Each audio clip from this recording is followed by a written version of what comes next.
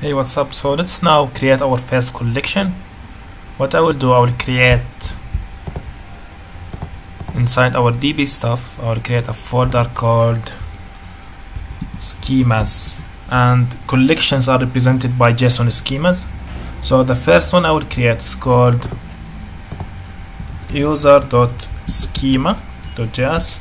I like to add these suffixes at the end of specific types of files that I will create, because if you think about it, in a large application you will have maybe hundreds of schemas and 100 files. Imagine requiring them all in one place.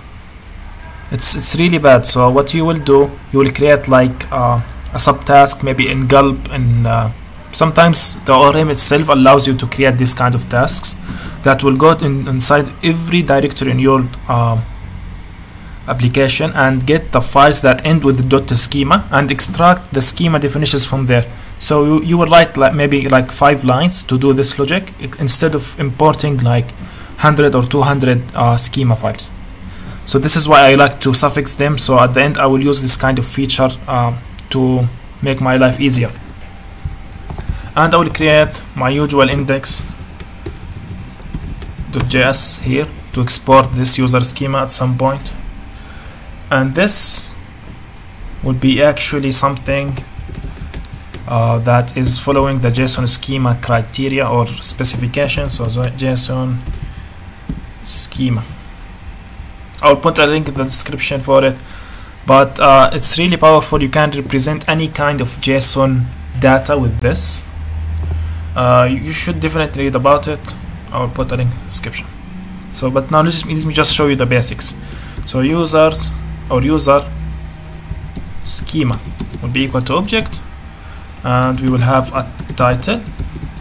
I mean, you don't need to have it, but I will have it. User schema, we have a version. This is whenever you change your schema, you will change your version, right? Because you need to have like a version control for your schema to know how the user's collection used to look like in a specific date time. You will know this by these versions, and actually versions will help us to write some migration functions. For example, maybe you combine two columns together, and all data, when you try to convert it to the new data, it will be corrupted. So you will write a function that will combine these columns together and put the values from these two columns in the new column that is combined. I mean, this is a simple example, but it's really powerful that we can have this kind of feature to organize or to have a history of our database and how it used to look like. Because usually when you just write SQL scripts or any kind of scripts and just dump them to the database, at some point your application will become big, and you will lose track of how the database used to look like and why we introduce these kind of changes. And having a source control via migrations in typical ORMs or via these version properties and RxDB will help us track them. So this is, if you are wondering why we are using this, so this is a reason why. I think it will become more clear when you face these kind of problems in your work. Hopefully not, but if you faced it, this is the solution, to have like a migration or versions.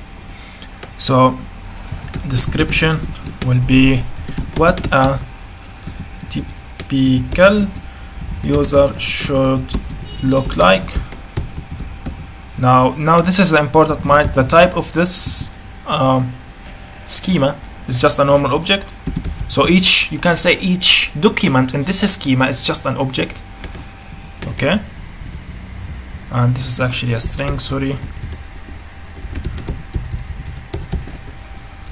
Now this is actually another important part. It's called properties. This is an object.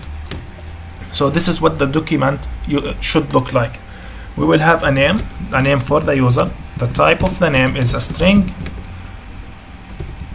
I will make it primary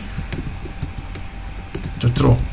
So this is, you can say, the primary key or the primary value for this collection. You can't have two names that are the same. I will have 6. You can have type. This is a string. And this is the interesting part. I will allow the user to choose like an array of values. You can actually add this kind of validation or criteria using a keyword called ina. You will pass here a string of possible values for this 6 properties. If the user submitted somehow a value that is not part of these values, the JSON validator package will throw an error. So we will have male, female, and I will put other password to be of type string, date of birth. I won't go through all the encryption and all of these stuff. I will just store passwords as they are. I won't go, encryption and salt and all of this. This is about databases and RxDB, Json Schema and stuff like that. Date of birth will be of type string, and the format will be date. This actually will be, the format date. I will show you an example on how this will be, or how will this look like. I think it will be something like year or month, day, year, something like this. we will come to it eventually, but yeah, let's just continue. Yeah.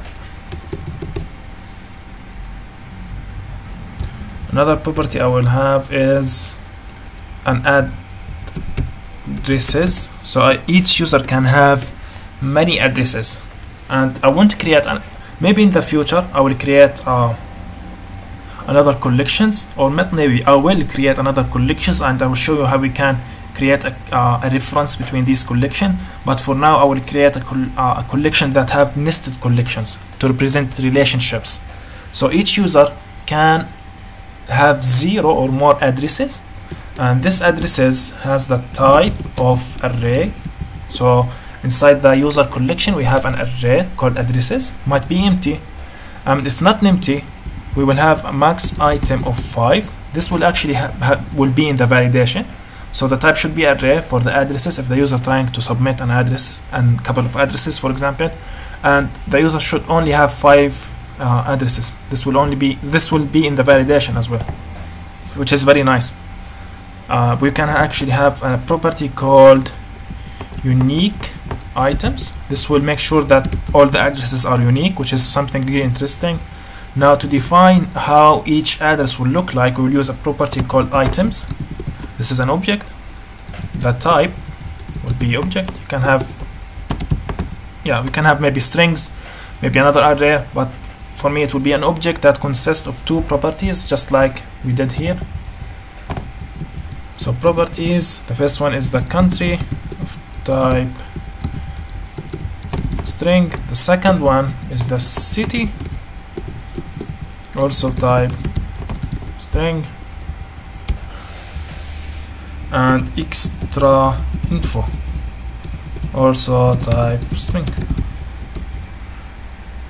So these are the addresses, and as simple as that we can have a nested collection inside our collection, or nested array of collections. Now let's create another thing which will represent another kind of relation, or the same kind, it's one to many. So we will have also an array of posts for each user. With type is an array. Items, we don't have max items here because you can have as much as you want. For each post will be an object, and it will have properties, ID, type of string. I will actually use the short ID package to generate these IDs. Actually it might be a good idea to add them inside the users as well, but for the users I will just work with the name as the primary key. Here I will generate the IDs myself using the short ID package. And we will have title, type will be equal to string. We will have body, also type will be string. And at the end we can actually have a property called required. This is an array of the required properties in all of this JSON schema. So required stuff will be the name. You should always submit a user with a name, the sex, and the password. Anything else is conditionally. At the end, I will export this JSON schema. So module.exports equal the user schema. This one, this token, like this, or this variable, and a shortcut for that is this. And now let's go to our index.js and our schema, and let's export it the same way we exported our create connection.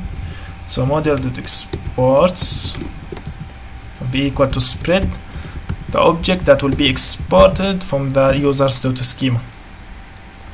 And what I would call it, or you know, I'll just leave it like this. This is exactly what I want.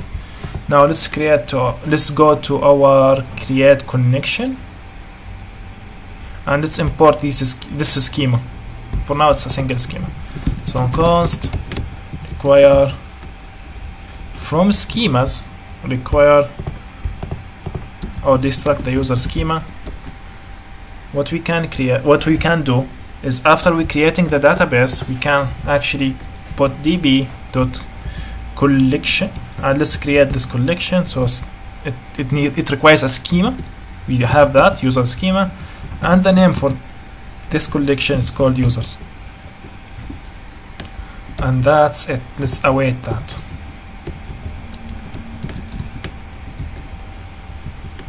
And let's run node.me.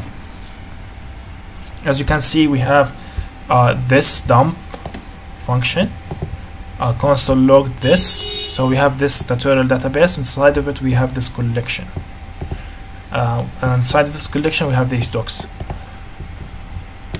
And as you can see, this is now how the database folder is named. And thank you. We will start in the next video creating some CRUD operations on this database.